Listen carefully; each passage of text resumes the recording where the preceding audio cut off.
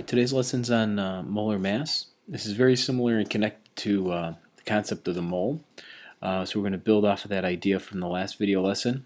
If you remember that we talked about a mole being equal to Avogadro's number, which is 6.02 times 10 to the 23rd. So if we have this many particles, what we say is that we have 1 mole of substance. Well, if I count out that many particles and then I put it on a balance and I measure the mass, that's what we're talking about with molar mass. It's the mass in grams of 1 mole of substance.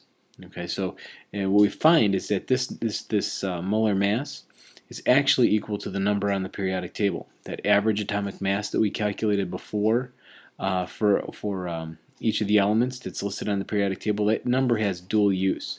One, it's going to tell us about the atomic mass, and it's also going to tell us something about the molar mass.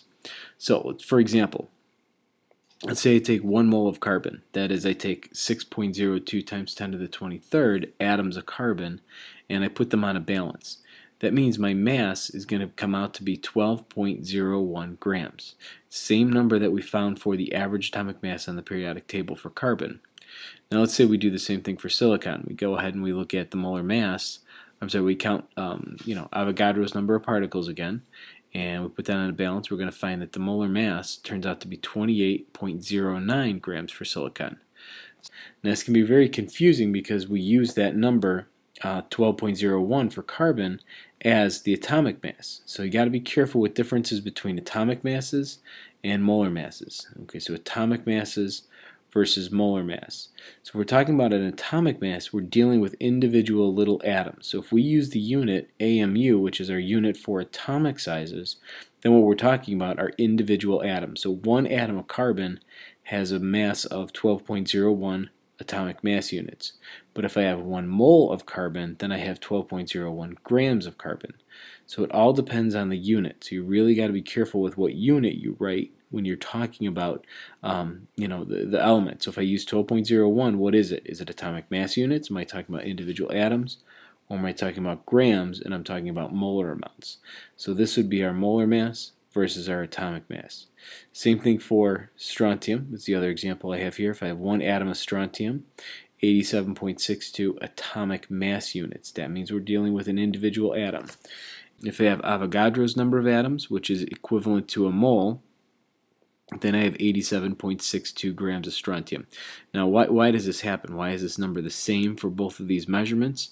It has to do with the way they set up the periodic table atomic mass units and the way they set up the molar mass. Both of these scales are set to carbon 12. That's the reference. And since they're both set up to the same reference, they both will have the same ratio. So it's a little bit more complicated, but I'm not going to go into it. Just kind of have to, go out in faith that these two numbers will be the same with different units. So watch the units. And to be completely honest, we're going to use this one more often than we will this one. Okay, we'll use atomic masses just for a little bit, but really we don't deal with individual atoms. We deal with 6.02 times 10 to the 23rd. We deal with molar quantities.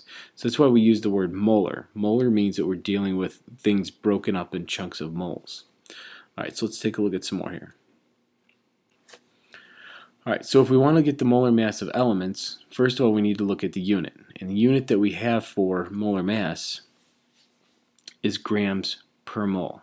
Okay, so if we're looking for the molar mass of sodium, what I do is I go to my periodic table and I look for sodium. Sodium's here and it's 22.99. So what I would do is I would write for sodium the molar mass is going to be 22.99 grams per mole. Okay, so what that means, what that tells us is that for 22.99 grams is equivalent to 1 mole of material, right? So if we have a unit over another unit like this, the bottom one is always 1. So by definition, 1 mole has this mass for sodium. Okay, we can look up uranium.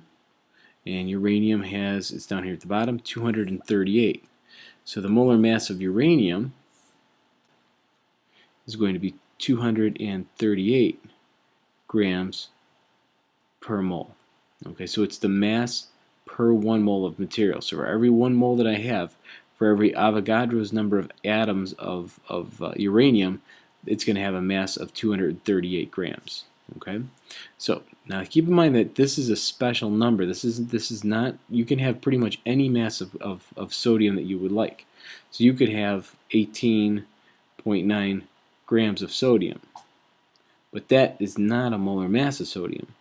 Okay, that's just a general mass, and it's not a molar mass. The only number that's going to be considered a molar mass for sodium is 22.99. So that's unique to sodium. Only sodium has that mass that makes it equivalent to 1 mole. Okay. Now, what do we do for compounds? So for elements, we just look them up off the periodic table. For compounds, what we're going to do is we're going to find the molar mass of each element that's in the compound and just add them up. So for carbon dioxide, since it's carbon and 2 oxygens, what I would do is for the molar mass of carbon dioxide, I would take carbon and I would find that I have 1 of them. Oxygen, I have 2. So I'd go to my periodic table, I would get 12.01 for carbon, and I would get total 12.01 because there's 1 of them. And for oxygen, there's 2 of them, and each one is 16. So therefore, I would have 32 for oxygen. So what I do here is I add these up, and I get 44.01 grams per mole for my carbon dioxide. So the molar mass is for compounds is the sum of all the elements that are in the compound. Okay, so for iron nitrate, I would have to make sure that I know the formula, iron 2 nitrate. So that's going to be FeNO3 2. Okay, so to get the molar mass of that, let's do it over here.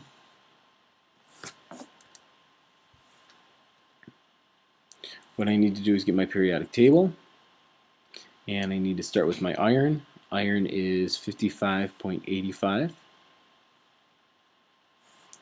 So for iron, I have 1 of them. So I have 1. My oxygen, I have a total of 6 times 16. So it's going to give me 96 for the oxygen. Then I sum all of those up.